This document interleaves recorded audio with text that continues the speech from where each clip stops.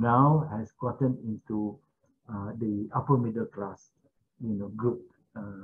These are people with no religious background, rely on internet, and they are going into all this, you know, I suppose, terrorism and violent extremism.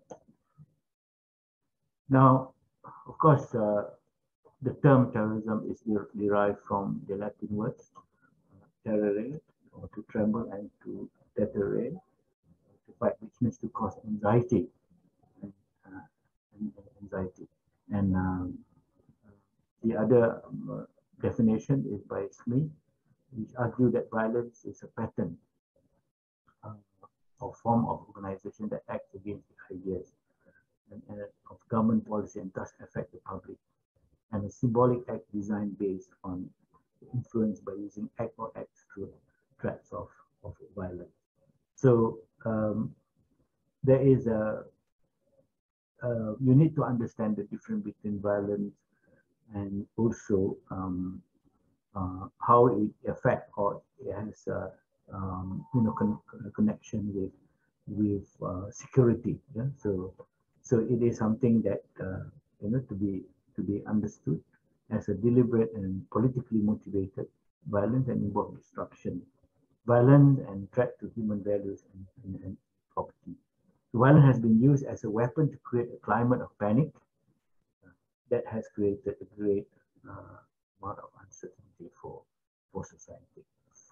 And in Malaysia, we experienced this and in a series of threats and armed attack by rebel groups, and that time Malaya was once dominated by a rebel group established by the communists after the Japanese defeat after the Second World War, and they're called the Malayan People Anti-Japanese Army, or MPAJA. Was a group of rebels who caused chaos in Malaya at that time, following their 14-day occupation in 1945. So the aftermath, again, May 13, 1969, a blackout erupted following racial tensions, and was the culmination of the issues of unity in this country. This event had resulted in bloodshed, which claimed the life of many at the time. And the other development is the Al-Maunah terrorist group, which is a movement of armed militant, the group that actually wanted to attack the government and also the Agong at the time, or the king. And also very, this is one of the highlights of terrorist activities in this country. And latest is, of course, the media reports of militant terrorist attack by the ISIS or IIS at the entertainment club in Selangor, in one of the states in Malaysia. So it proved that terrorism threats are growing in Malaysia, as reported by Gunaratna in 2016.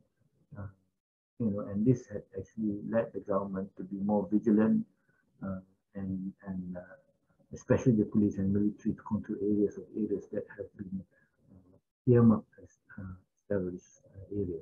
And the other event or incident is where Malaysia is also exposed to the invasion of Sulu rebels from the southern Philippines and Lahad Datu area or district in Sabah in North Borneo. And the insurgent attack were, of course, not religious in nature, but the attack carried out by a group had caused a stir in Lahad Datu Sabah area. And the government had to come up with a security plan that involved the police and the army to keep Sabah waters safe. Yeah? So, political stability, economic development, and the well-being of people, these are very important. These are essential to maintain peace and ensuring national security. So, this in Malaysia, therefore, cannot escape the instability of political instability. The deterioration of well-being of neighboring countries is also important. So the threat of violence that could have an impact on national security, something that we have to take note. And also the position, the geographical and demographic position of Malaysia, which lies in the heart of Southeast Asian country or the region, and share its borders directly with 5 regional countries, namely Brunei, Philippines, Indonesia, Singapore, and Thailand. So in the north, Malaysia shares the land border with Thailand. Meanwhile, in the south, we have Singapore. Yeah? So whereas in the east, Malaysia has a maritime border with Philippines in North Borneo or in Borneo waters. In addition, Brunei Darussalam shares the land border with Malaysia. Malaysia's largest neighbor is Indonesia, that shares land borders and maritime areas. Malaysia is also difficult. It's a difficulty to control the country's border due to the extensive maritime area, beside the prosperity of the local economy, which has attracted foreigners to come. So Malaysian demographic itself has a multiracial population mixed with religious diversity. So and its neighboring countries also have historical and cultural similarities, languages and religion. So it makes it difficult to see the social and political changes of this country. Nonetheless, demographic of majority Muslim population of Malaysia have been overshadowed by elements that carry fundamentalist ideologies that can trigger chaos and violence. As such, Malaysia is seen as a target of terrorist groups and militant movements, as well as the existing terrorist movement in Southeast Asian region. So Malaysia also bears the burden of being the recipient of the problem due to Malaysia's position at the heart of the Asian region. So Malaysia is seen as a strategic transit point for most of these problems that come from regional countries. Hence, the biggest threat facing Malaysia, of course, therefore, is security and terrorism. The other point is the fact that it involves a busy Southeast Asian maritime environment that is not confined to physical boundaries, because Malaysia's position is strategic as it borders many countries, including sea and land borders. So Malaysia therefore is more vulnerable to direct and indirect security issues. And Malaysia diplomatic relation and cooperation with other countries internationally are important.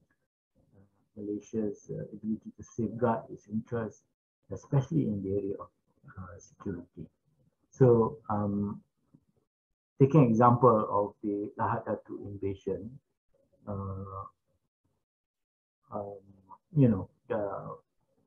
the security relation and interaction with Philippine government can at least help to solve the terrorist security problems which raised by the Sulu rebel group. So taking a bilateral approach, Malaysia has conducted two-way negotiation with the Sulu insurgent through its medium, Philippine government. So at least even though the meeting saw a dead end, Malaysia was trying to maintain its peace and security through negotiation. And Malaysia's position as a member of the ASEAN regional bloc is more likely to result in bilateral cooperation to safeguard national security interests. You know, why they come to Malaysia? Because financially, Malaysia is seen to be financially stable, yeah? And the picture is Nasir Abbas, born in Johor Bahru, recruited by Jemaah Islamiyah. Currently, I think is in in Indonesia.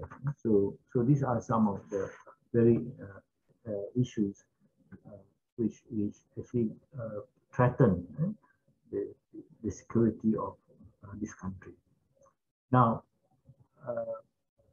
today we are facing a different threat to global peace and security. So unlike terrorism of the past, some scholars argue that we are now confronting a new kind of terrorism. So in the light of that, you have the resolution 2178 adopted by the UN Security Council, which this resolution requires state to take immediate action to counter terrorism. It did not spell out the meaning of terrorism, which left the state bewildered in drafting their own definition. Until today, no country has come to an agreement as to the definition of what constitutes terrorist or terrorism. So this poses a serious subjectivity problem as the concept of terrorism, which is very much contested. And while some people may see an act as a terrorism offense, others see it differently. Others see or view it as a struggle for liberation, which is justifiable. This happened in the Rohingya Rakhine State separatist movement in southern Thailand. Of course, there is, as I said earlier, how do you distinguish these two? Terrorists, what others say is a terrorist, but what some say is a freedom fighter. So it does have its it's debatable, and unfortunately until today we are not able to come up with one acceptable term as to what constitutes terrorism. And okay, now we come to Malaysia. In response to resolution 2178, so Malaysia introduced a new act, the new Prevention of Terrorism Act, called POTA, an act 2015. It was enacted, and under the Malaysian POTA, or the Prevention of Terrorism Act, the term terrorist act was cross-referred to Section 130B clause 2 the Penal Code. And according to the Penal Code, terrorist act means an act or threat of action where the act is done or the threat is made with the intention of advancing a political, religious, or ideological cause.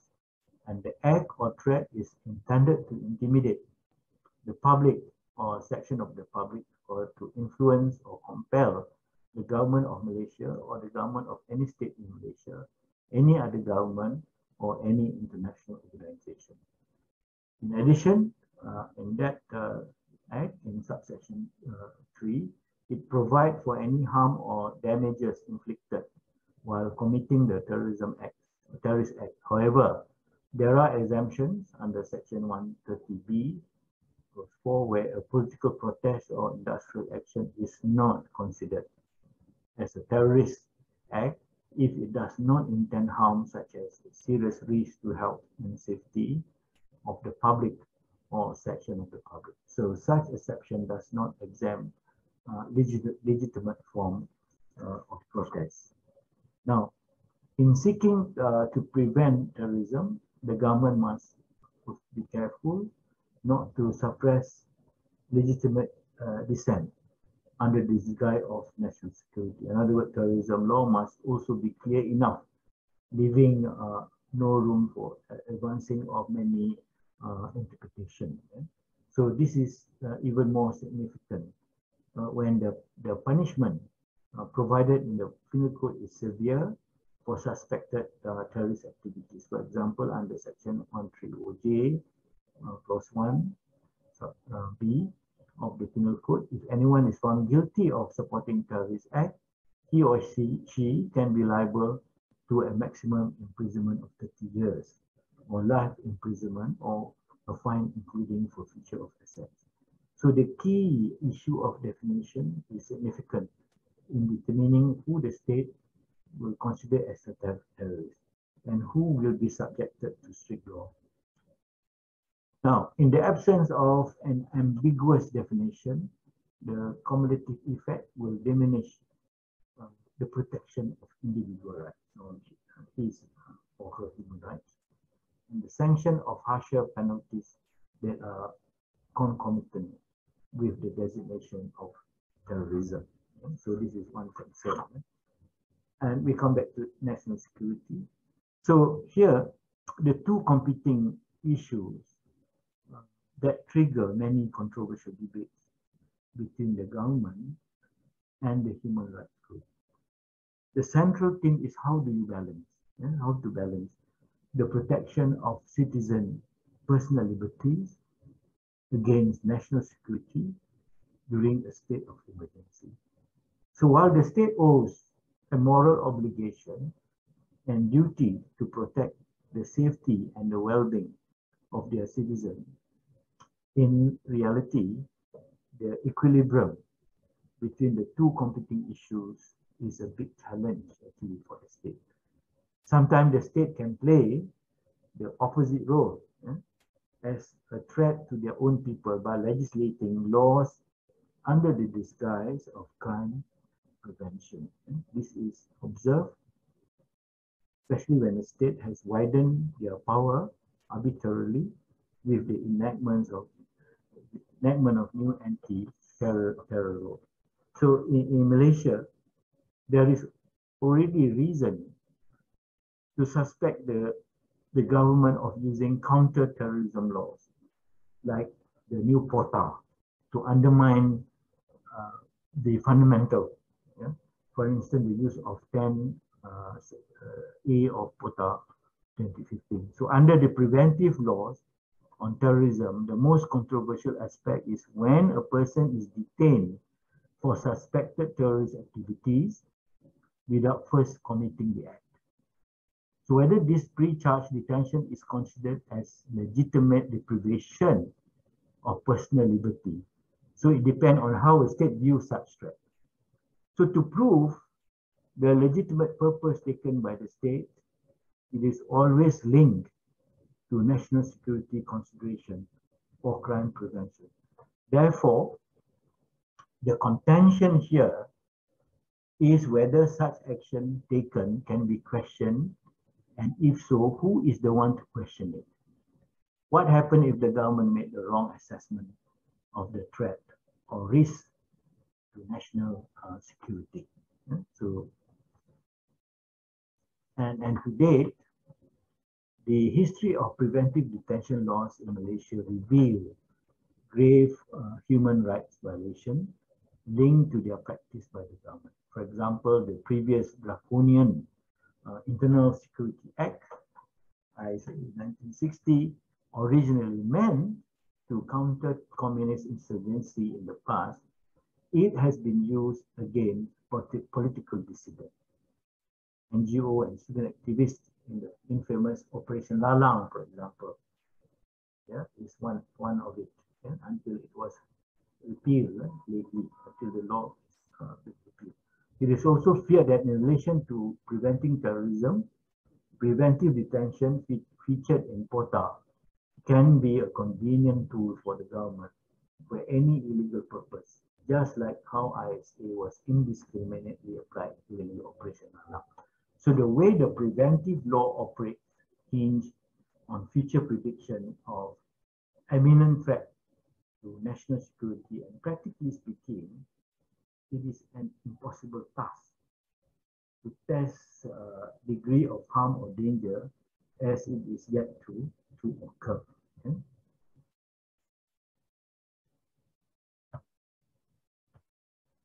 And the difficulties of gathering enough evidence, this is another area, in terrorism cases are also hindered by the transnational nature of terrorism, where coordination between governments and law enforcement agencies restrain an effective investigation. This is further compounded by states lacking capability or the political will to fight terrorism within their territories. So therefore, the need for early police intervention was understood as one of the principal justifications for relying on preventive detention law in Malaysia's counter-terrorism strategy. It has the effect of buying more time for investigation and intelligence gathering. In preventing a terrorist attack, if police investigation is too late, the impact of terrorist attack could well occur with dire consequences which can devastate a large segment of society based on the current trend of terrorist attack. So primarily, this is the dilemma facing the democratic government today in trying to balance national security over personal liberty when implementing counter-terrorism strategies. It is also noteworthy that in Malaysia, there are already other laws in place to deal with security threats before the enactment of POTA. There is Security Offences Special Measures Act 2012, we call it SOSMA, Prevention of Crime Act 1959, the POCA, and the relevant provision of the Penal Code under the particular chapter. Right? And if you look at the best practice from UK for balancing national security of the state and personal liberty of its citizen, the situation in UK differs slightly from Malaysia. In UK, the Human Rights Act 1998, which acts as a governing framework for human rights issues, are being applied broadly by the British law lords.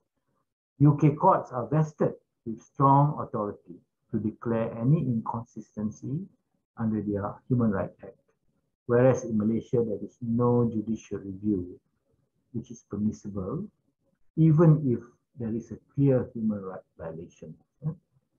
So this is in the particular section of POTA.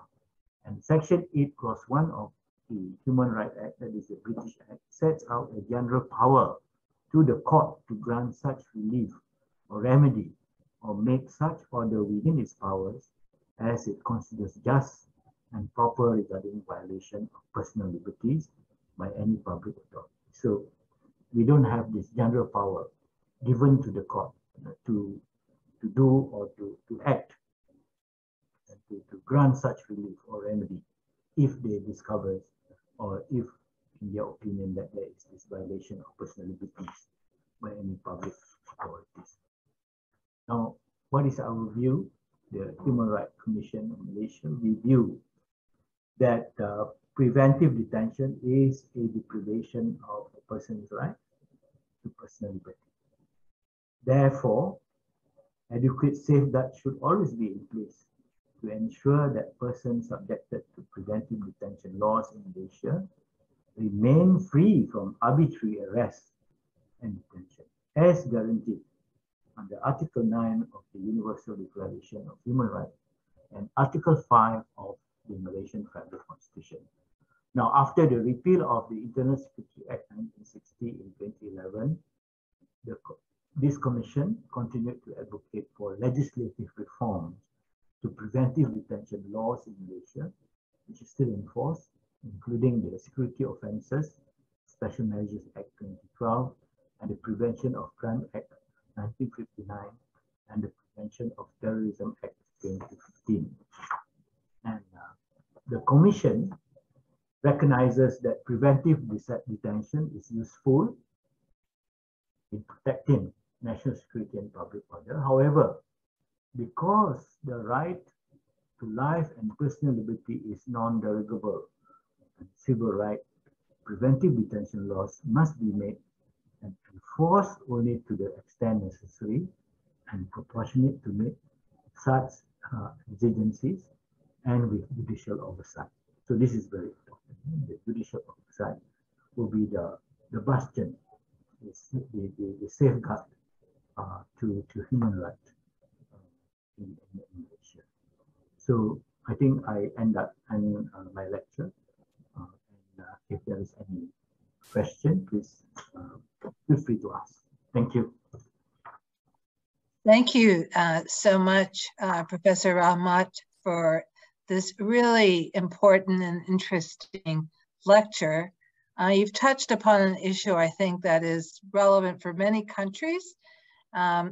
Turkey's one of them, and I'm sure we have colleagues here, wrestling with, the issue of terrorism, and of course the state interests, protecting persons, but also protection of human rights, and not to use terrorism, and again, whatever it is, all veil. Sometimes, that's the other for abusing certain rights. So it's a difficult balance. And I think that for a long time, states have struggled with that. And this is including some very developed states with very developed human rights or civil rights laws as well. And I won't give names, but there are some examples of that. So I really appreciate that you've given Malaysia an example, the struggle, but I think also, and we may ask some questions as well, but I'm very interested as well from the ASEAN perspective, because this is a challenge as well. And I hate to name countries, but we know right now in Myanmar, very delicate situation. It's very difficult for ASEAN as an international organization. So you may, I don't know if you can comment on that. On the other hand, I should also allow our participants to ask questions to Professor Rahmat. But again, we thank you for this very, very interesting and I think highly relevant lecture. And Patricia as well. Patricia, you may have some comments and some questions to ask. Yeah, thanks, Nilofer. For the moment, I just wanted to point out that there's a comment, I think it's a comment from Nelly in the chat. I'm not sure if she wants to ask a question or make the comment live, Nelly, if you want.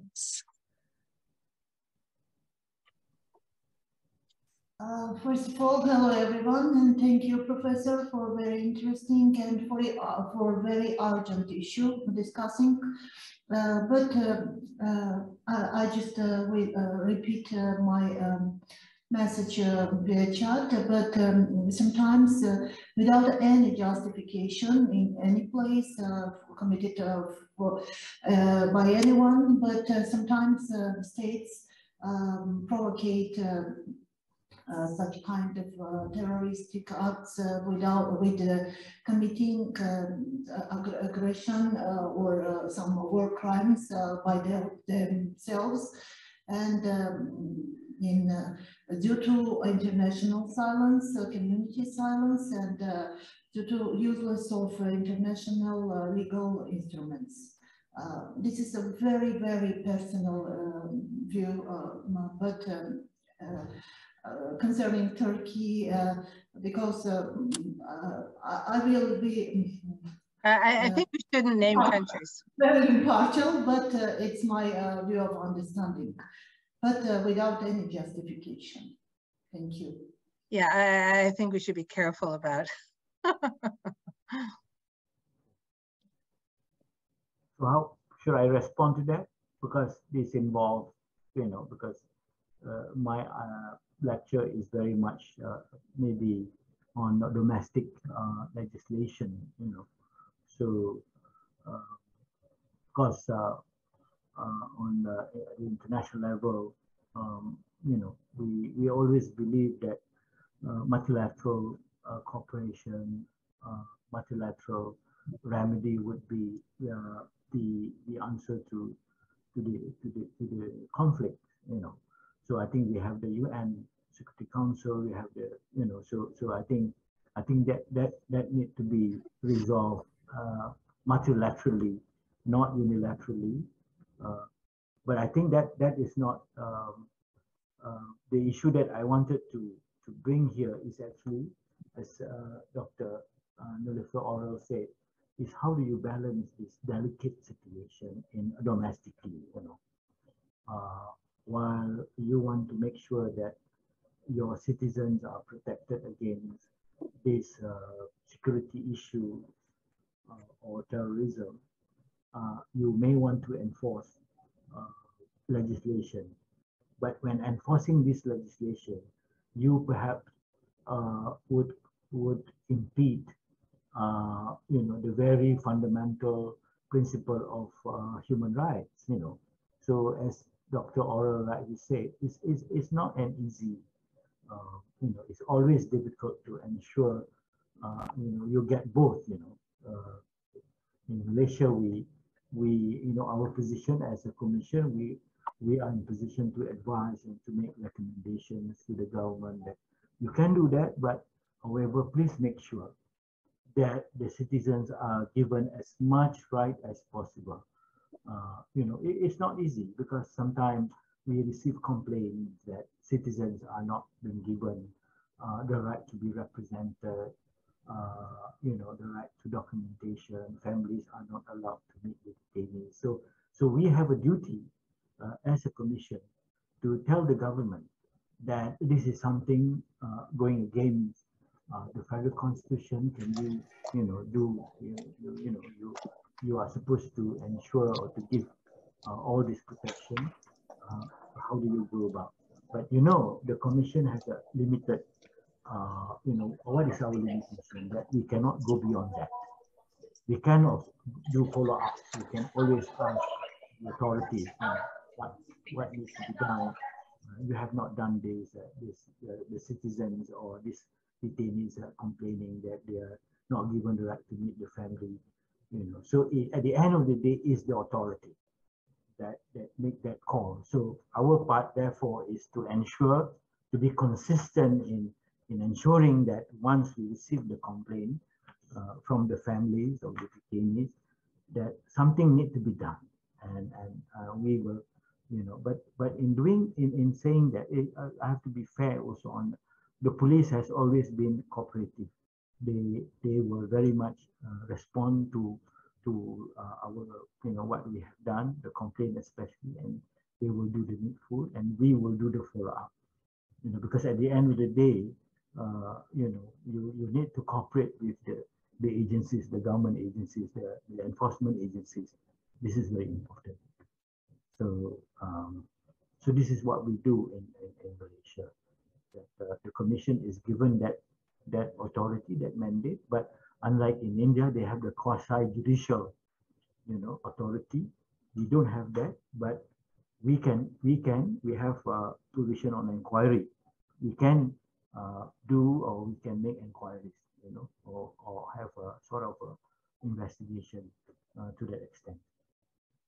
So it's not an easy marriage, you know, or how do you balance this? It's not easy. Dr. Oral, I think you have questions. Yeah, no, thank you. No, I just want to say, I think you highlighted something that is important. We can't talk about, you know, human rights, the instruments in abstract. The police are very important at the local level, and actually training and teaching. That's really important, I think. And I guess that's what's happening in Malaysia. Yeah, through the commission. We do provide from time to time, we have this good relation with the police. We do training. We provide the necessary training, the teaching, the awareness of, you know, what human rights are all about, what are the most, which area that they have violated the human rights provision under the federal constitution. So in that sense, they are very much aware. And I think because of that sort of training and capacity building, we receive less complaints, you know. We receive less complaint from the public. You know, that I suppose that is a good sign. You know. Yeah, So absolutely. we move on. We do, we work on the basis that the complaints come, and you have to act on the complaint and respond it immediately and tell the authorities that this has been committed, and they have to improve, they have to do something, something like that. So let me ask you then, the ASEAN or ASEAN, I never say, do they, so is there something, I'm just, for example, the EU has regional, approaches, but I don't want to compare, it's different, but at least in terms of these issues, whether call it human rights or civil rights, is there programs, or how is that handled in terms of, for example, do the different ASEAN countries also have commissions similar to Malaysia? Yeah, we do. ASEAN do have that sort of commission, and we have an association sort of where Southeast Asian countries have that, we call it the National Human Rights Institution. So we do have we meet, we discuss on all these issues. How do you improve human rights situation in your country? But of course, on the basis of, it's difficult for you, as you said, difficult to speak on or to talk on human rights with your ASEAN colleague in terms of what happened in Myanmar, for example. It's rather difficult in that sense, So the most active the National Human Rights institution would be, of course, Malaysia, Indonesia, Thailand, and Philippines. These are the most notable ones, and we do share experience with one another. Recently, we had, for example, the environment. It's interesting that under the current sustainable development goal, the SDG, there are actually human rights provisions, and we would leverage on those initiatives.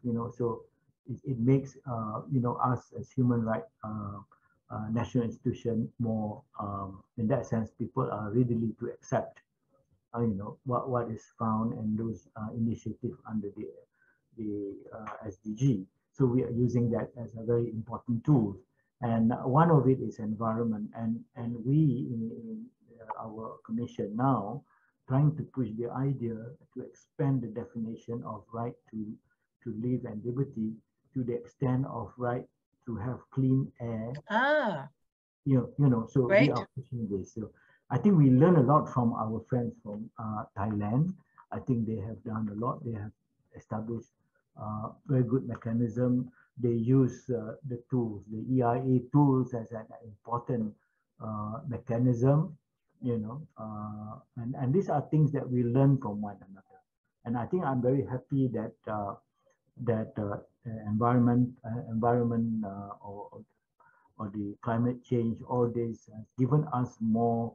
I think it has inspired me that I think there is room for So we are going to advise the government that perhaps you have to reflect on, that definition of right to live and liberty to include a right to have clean and healthy environment and clean air, something like that. So this is something that we are pushing, and I mean, as far as my commission, the commission is concerned.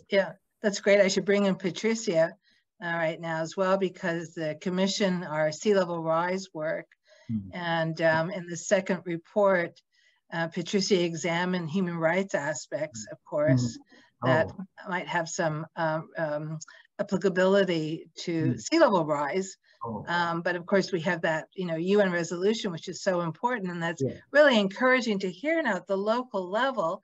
And I think this is what's important, is seeing how the international trickles down to where it really matters, domestic level. So Patricia, I invite you as well. Sure.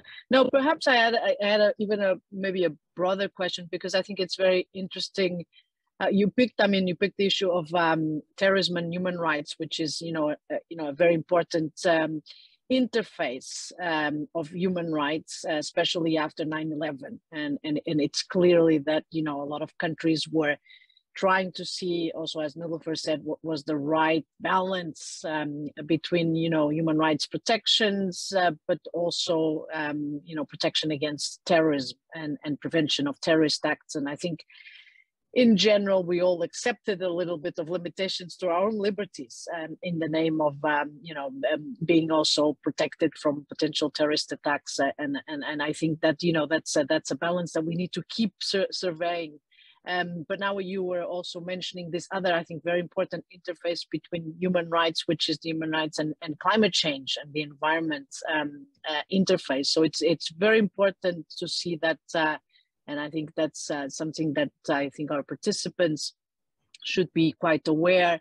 And we saw that yesterday also with a lecture by Professor Maria Gavanelli, who spoke on human rights at sea and the interface also between law of the sea and human rights. That human rights, you know, you can't really look at it in isolation. You have to look at it also, you know, with the other dimensions of international law, and in practice, it's how it works. You can't really, you know, you can teach human rights in isolation, but that's not how it works in real life. And I think that's a very important point. But I wanted to also, you know, on the work of national commissions on human rights, which I think it's really important, you know, at the domestic level, promoting national debate and also, you know, verifying and checking what the government is doing and making recommendations. We have also significant experience in Portugal, also with our own human rights commission. I think it's very interesting what you were saying, how with neighboring countries in ASEAN, there's cooperation and also to exchange best practices and chain exchanges among the national institutions in the region. But I also wanted to ask you about, and maybe this is, we're still trying to see if there are some questions from our participants. I don't want to prolong too much, but there's also a role for national institutions at the UN level in the interaction with the Human Rights Council. I don't know if you could say a little bit about that, because that may also be interested, because it's a national commission, but there's also a role to play within the framework of the Human Rights Council of the United Nations.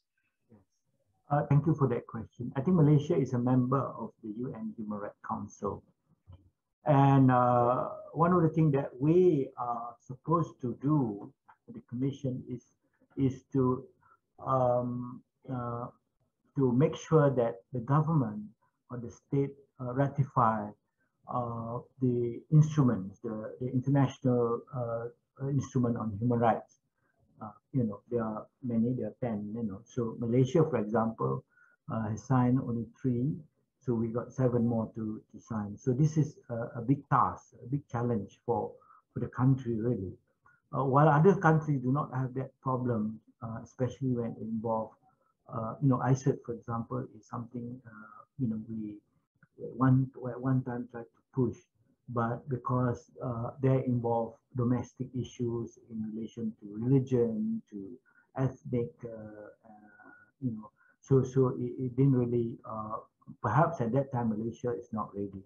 So what we have done at our level, the Commission, is to come up with the legal framework, you know, because much of these international treaties are not being domesticated, you know, or once you ratify certain treaties, you need to have a ready domestic law that support that would you know, confirm or enforce, comply with the international treaties, you know. I mean, one of it is, of course, Rome Statute of ICC. You know, if you ratify, you need to ensure that national laws are to support those things, you know. So many of the definitions need to be incorporated in the local legislation and act of parliament to enforce those things, because, again, this will depend on whether the country is monoist, practice monism, or dualism. You know, in Malaysia, we practice dualism. So therefore, there is the duality of, you know, and one, recognition of international treaties. Secondly, to make sure that once we ratify at the domestic level, it has been domesticated or it has been done, you know.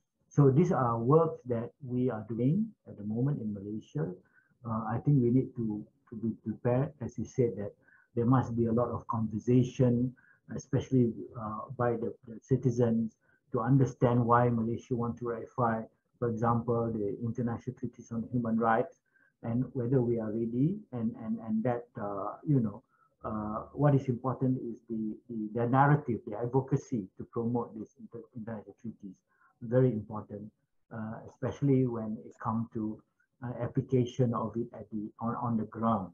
So we should not want to have a situation where government ratify the treaties, but then the most important thing, whether it is being enforced or not.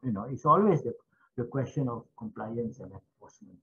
So this is how we do here in the Commission. We definitely will advocate the importance of it. What are the impacts? And we try to convince the parliamentarian to talk to their constituency, the importance of this. If we are going to rectify it, what are the impact? What are the benefits that the country will gain at the end of the day? So this is our job at the Commission. Patricia? No, thank you so much. I think that's very important because it's something that we don't talk a lot, I guess, in these lectures about the roles of the role of the national commissions and also, the work that they have to do. And it's very important that they do from the domestic point of view, because in the end, it's really through national legislation and application of human rights law that you get the best results. You always have, even if you want to have access to where there's a regional court, exhaust the local remedies. If you want to have access to the UN human rights committees, you also have to exhaust local remedies. So it's very important to have that machinery in terms of the domestic level. But perhaps maybe we have one or two questions from our participants. We have about a minute left, Patricia. So maybe it's there are no pressing questions, and I think we may just end up wrapping up. But I have to say, I've just follow up. The point made, human rights is cross-cutting issue, and I think I don't think we thought it that way, but it worked out. Yeah. Where, as Patricia said yesterday, we had law of the sea and human rights. Today, you gave a really good example at the local level, the domestic level, but there are so many other places. We talked about the environment. Obviously, we talked about sea level rise in human rights.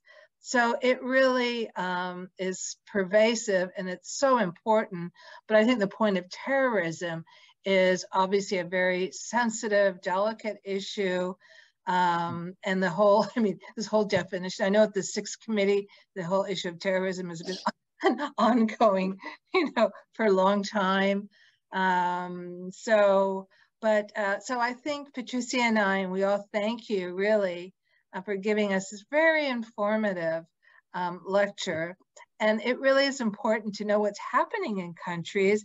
And I really appreciate, I think Patricia as well, learning what's happening in Malaysia. I think that's so important. It's an important country.